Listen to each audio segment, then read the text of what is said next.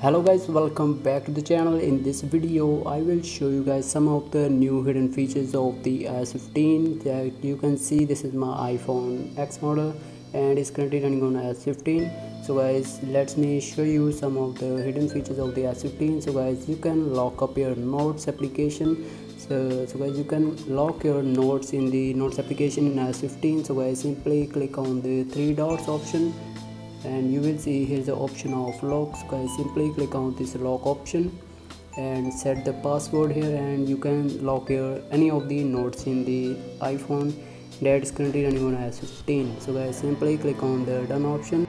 So guys, you can also scan up your documents with the notes application in any of the iPhone on your any of the iOS version. So guys, simply open the notes application and click on the new note and click on the three dots option, and you will see here's the option of scan. So guys, simply click on the scan option and you can scan your any of the document in your notes application. So guys, you don't have need to any of the application of the scanner in your iPhone to install in your iPhone. One of the best feature is the drag and drop feature. So guys, simply you can use drag and drop feature in your iOS 15 model in iOS 15 as version. So guys, simply open the application. So guys, if you want to drag and drop any of the video or photo in your iPhone to another application, long press on any of the photo or video and again click on the notes application.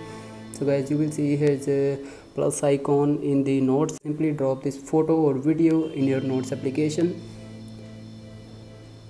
So guys, you can see here is showing loading. So guys, please wait for a while.